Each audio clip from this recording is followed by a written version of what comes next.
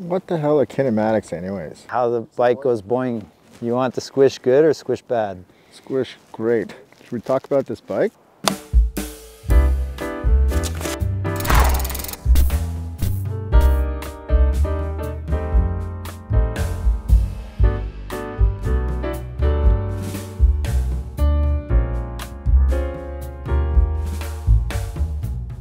Ideal ride on the Instinct? I don't know.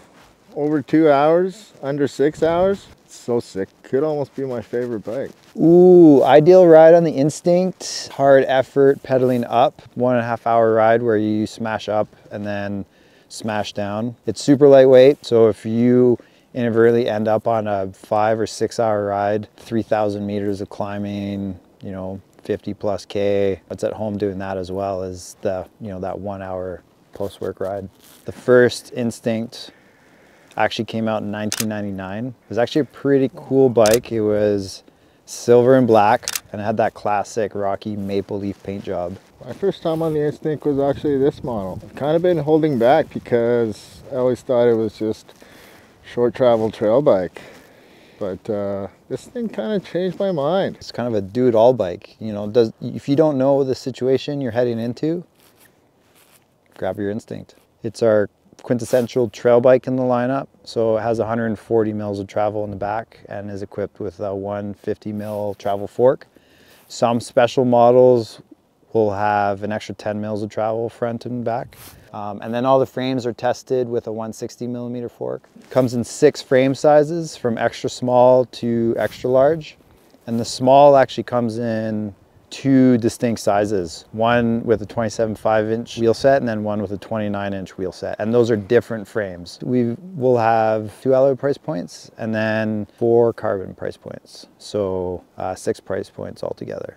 The C99 bike is making a comeback with the release of this new 2024 platform. It's decked out in SRAM's flight attendant suspension. It's a pretty good match for this bike, just to have a platform that's pretty efficient and yet capable when you need it to be. It's going to come decked out in all of SRAM's high-end parts, their transmission drivetrain.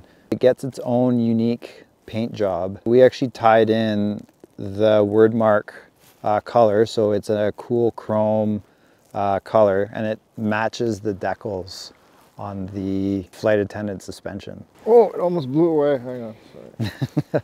It's because it's so light. And you'll notice that on this frame, it's a size small and it has a kink in the top tube. And that's because on those smaller sizes, we really pay attention to standover height to make sure that shorter stature riders can fit the bikes comfortably. I mean, at a first glance, some might think that it's, it looks similar to the previous generation Instinct, but there's quite a few new details where we sought to bring some improvement to that bike and just kind of make it better. So, I mean, first, the main point is all new tube shape to increase stiffness in the frame. We came out with a 2nd gen storage design that can now hold a water bottle. The water bottle mount is pretty sturdy. Like, I've been thrashing that through bushes, hauling it on my back with all kinds of stuff on there, and haven't had any issues. Yeah, it's got big paddle here, easy to reach, 1 finger, 4 fingers. And it's got 2 clasps now instead of 1.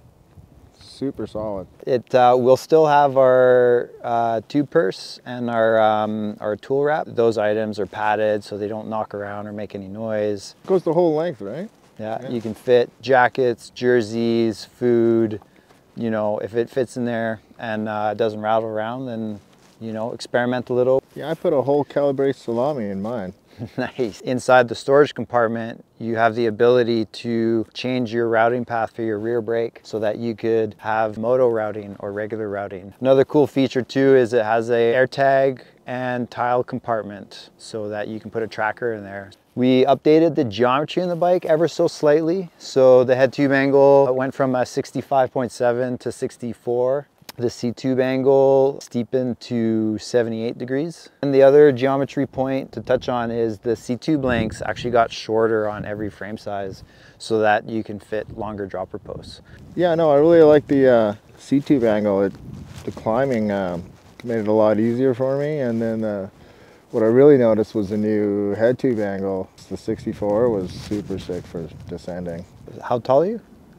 5'6", 5'7"-ish. What frame size are you riding? I'm riding a medium. So what size dropper post? It's a 170, man. Yeah, it's a 170. So medium with a 170 mil dropper. So a little bit taller stack height and fits you no problem. Nice. Yeah, no, it works perfect. Some keen observers might notice that we got rid of the modular shock mount, but that was part of decreasing the frame weight. Pretty popular feature from the old Instinct is it was a super adjustable bike. We tried to keep as much of that adjustability. We kept the 2-position rear axle adjustment system, and then we actually updated our Ride 9 into a Ride 4. And the reason for that is the Ride 4 works better with a single tool, a single Allen key, whereas the Ride 9 you need 2 Allen keys. Also, the Ride 4 is a lot easier to understand and feel the effects of the geometry change. And then a new feature we added for adjustability is all the carbon and alloy frames will come with reach adjust headset. You'll have the ability to adjust the frame reach